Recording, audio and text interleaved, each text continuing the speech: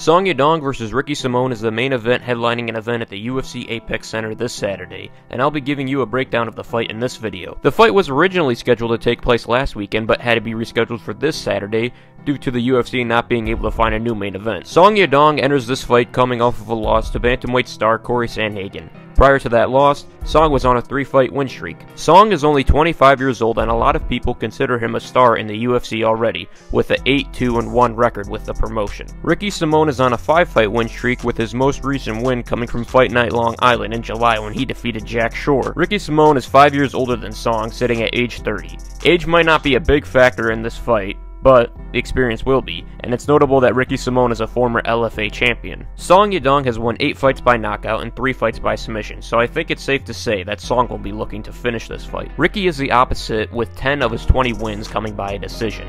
Ricky likes to grapple with you, while Song likes to box with you. Both fighters are ranked within the top 10.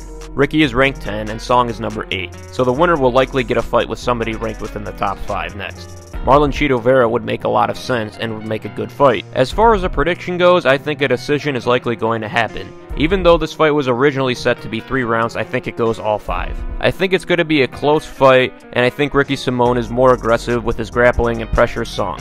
I'm picking Ricky Simón to win this fight by a decision. But let me know who you guys think is going to win this fight, Ricky Simón or Song Yadong. And also let me know if you like this breakdown video, because I would like to make more videos like this in the future. Thank you for watching, subscribe for more videos just like this, and I'll see you next time.